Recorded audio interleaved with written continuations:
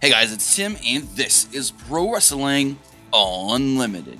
So Monday Night Raw superstar Jason Jordan has been out of action for pretty much almost all of 2018, as he did have to have neck surgery earlier this year.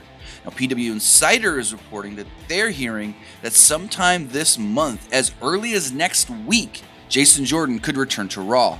Again, if you're unaware, Jason Jordan did undergo what they're calling a minimally invasive operation to decompress the nerves in his neck on February 5th.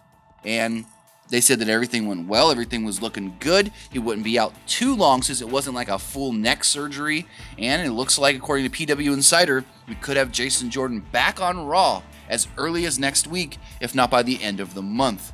It's unknown how they're going to bring him back onto TV. Remember, last time we did see him, Kurt Angle said, "You need to go home and don't come back till you're medically cleared." And the other question is, do they do anything with Jason Jordan and Chad Gable? They're both on Raw, but Kurt did state to Chad Gable, "I didn't bring you here as the tag team guy." So things are going to get interesting bringing Jason Jordan back. Is he still a top guy? Is he still considered one of the more prominent roster members on Monday Night Raw? And I think things can get interesting with Jason Jordan.